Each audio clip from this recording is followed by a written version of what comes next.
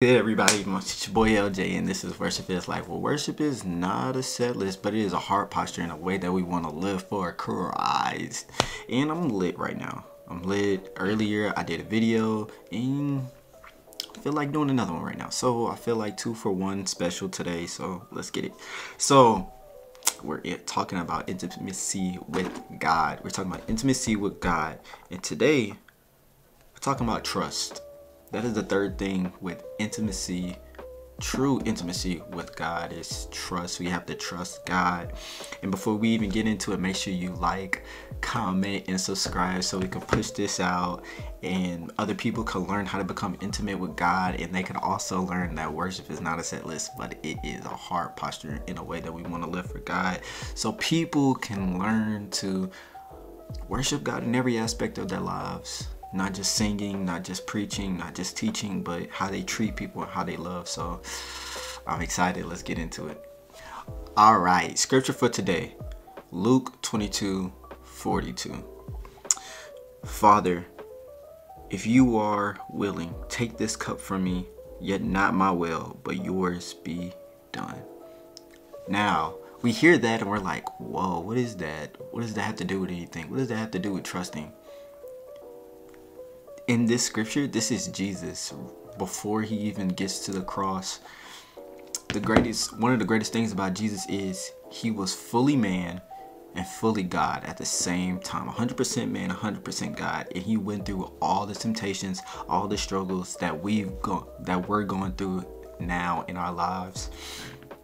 And isn't it great that we have a Savior, a leader, a great shepherd that has gone through the things that we've gone through, and he did not fail. He did not succumb to temptation.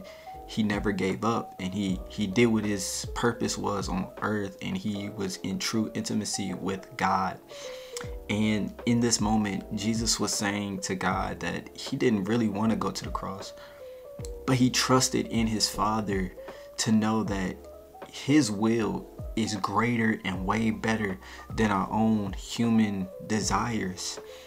Jesus trusted his Father God so much that he said, if giving up my life for all these people is what you want me to do, I'm gonna do it. God, if you are willing, take this cup, but yet not my will, but your will. And as believers, we have to learn that to truly trust God, we have to know that if the things that we pray for, if the things that we want in our lives don't come to pass, it's because that God has something greater and God knows better. Because sometimes the things that we want isn't really good for us. And it's truly amazing, because that's a part of my testimony. See, I prayed to God, God, please let me stay in Mississippi. Please let me just stay in Mississippi. Let me stay in my hometown. And God had different plans. God said, no, you're going to Germany. Get on that plane. Stop tripping. I know what's best for you.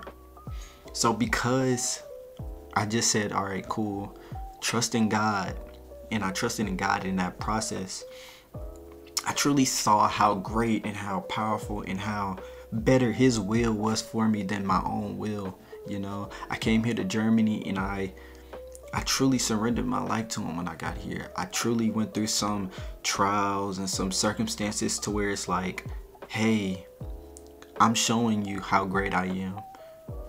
If you were still back at home, you'll still be doing all the dumb stuff that you used to do. But I had to take you out of that situation for my good, for my will to be done, for God's will to be done.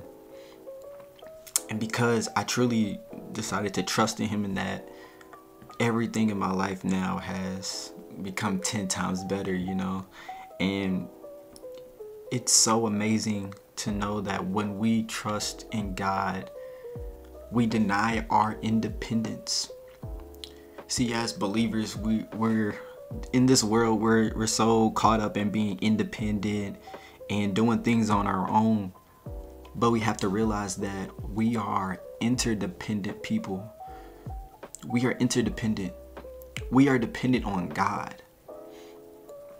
And we're not dependent on things of this world, not how much money we have, how people treat us, how things in our life may go into different circumstances, we're not dependent on those things, but we're dependent on God because he is faithful, he is true, and he is consistent, and he has never failed.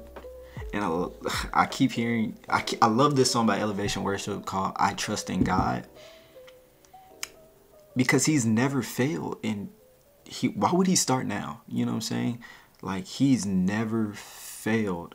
Like, God, trusting in God is probably the easiest cap. I'm calling cap on myself. Trusting in God is not even the easiest thing. It's not. Let's be real. It's not the easiest thing in the world to do. It's not. But when you truly do trust in God, it makes a world of a difference. Think about people in the Bible. Think about Noah. Noah's like, yo, all right, dude, I'm going to trust you. It ain't raining yet, but I'm going to build this ark.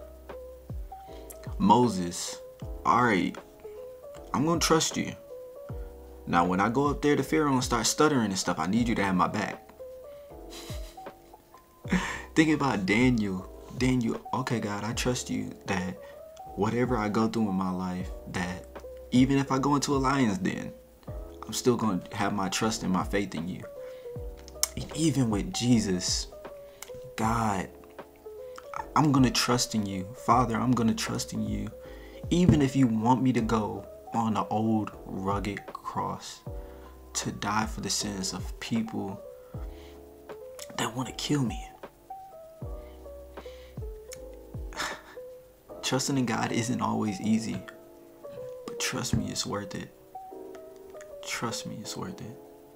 Okay, so if y'all enjoyed this video, make sure you hit the like, comment, and subscribe button. I love y'all, and these were my 3 T's of true intimacy with God. And so I'll see y'all next week on the next series that we're gonna start.